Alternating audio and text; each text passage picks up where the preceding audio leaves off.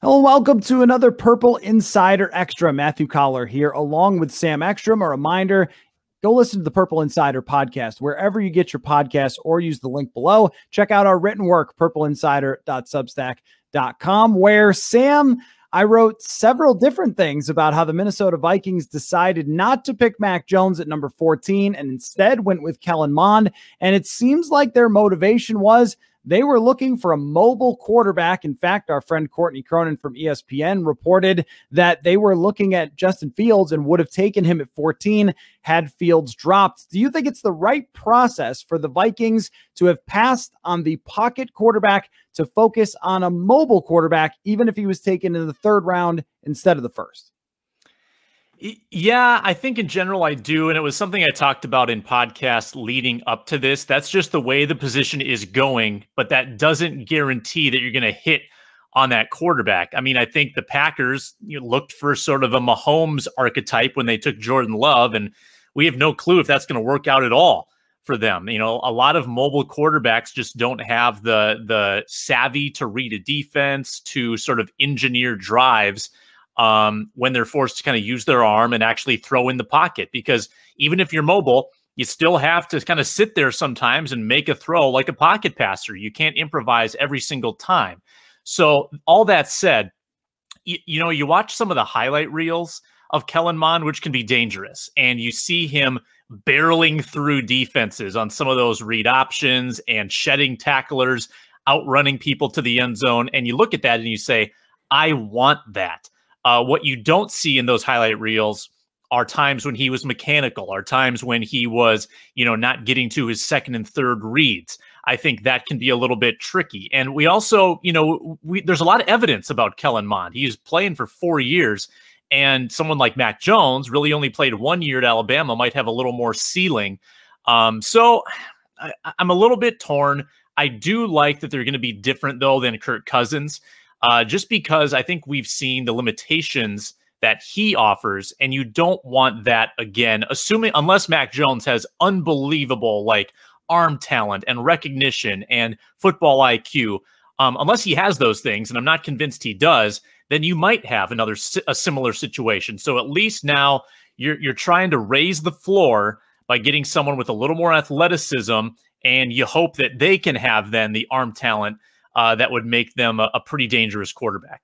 I think if they wanted Justin Fields, that they should have gone and got Justin Fields instead of getting the discount version of Justin Fields, which is Kellen Mond, because Fields is the guy, to me, of all the quarterbacks in the draft, aside from Trevor Lawrence. I even think there's a case for this. Maybe has the highest ceiling. I mean, those first couple of quarterbacks, I mean, even Trey Lance goes into this. They all have extremely, extremely high ceilings, and maybe Mac Jones is not as high. But I look at it as this was a very special draft for athletic quarterbacks that we rarely see. A lot of years, I think Mac Jones would have been the number 1 overall pick. And here's my evidence.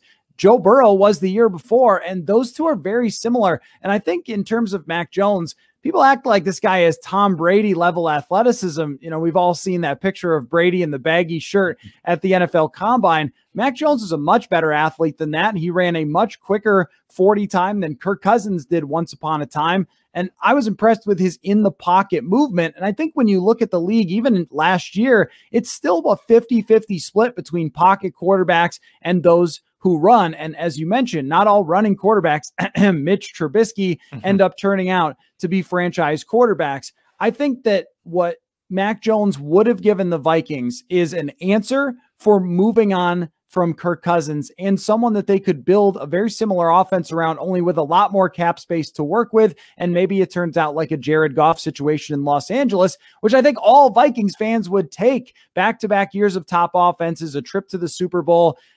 You can't guarantee that with any quarterback that you draft. It's just that the odds of a first-round quarterback versus a third-rounder, to me, are vastly different. That a lot of first-round quarterbacks change the trajectory of franchises, where third-rounders, it's Russell Wilson and then a lot of people that nobody's heard of. So as much as I do like Kellen Mond, like you said, there's a lot to get excited about. History is really not on his side. It's interesting because Mond does not necessarily fit what the Vikings currently do on offense. And it suggests that the Vikings would be willing to build things around their quarterback down the road if the current coaching staff is still here. Like, I don't think Mike Zimmer particularly loved the mobility of Case Keenum. Like, he didn't like the improvisation all the time, which kind of led to some risky plays and gave him a heart attack and an ulcer now and then, even though it was really fun to watch and got him out of a lot of jams.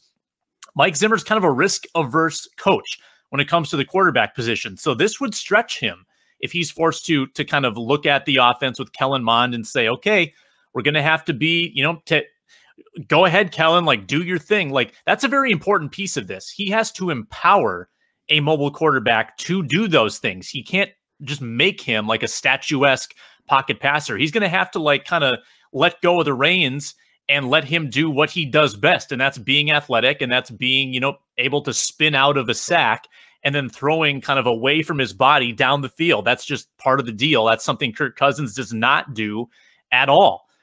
So I think if Kellen Mond is your quarterback in 2 years, I don't know if Mike Zimmer is the coach, but I guess that's to be determined in the future. I think Kellen Mond, in his athletic profile, taking him really tells us that they want something different and they believe for the future they're going to need something different, which makes for kind of an uncomfortable situation for Kirk Cousins, because Sean Mannion was a very Cousins-like backup, and so was Trevor Siemian before, and now you have someone with a different skill set. I do very strongly agree, though, with the Vikings offensive staff that advised Rick Spielman on this pick, and they said, look, if you have a great athlete in a rollout, in a bootleg offense that runs a lot of play actions, you could do some special things with that running quarterback. And so from that perspective, even though third-round picks have not worked out super often in the NFL, I think this was the right guy to go for. If you were going to pick a quarterback in the middle rounds, don't make it Davis Mills. Don't make it Kyle Trask. Make it someone who might have some more special abilities, or even if there are some shortcomings in throwing the ball,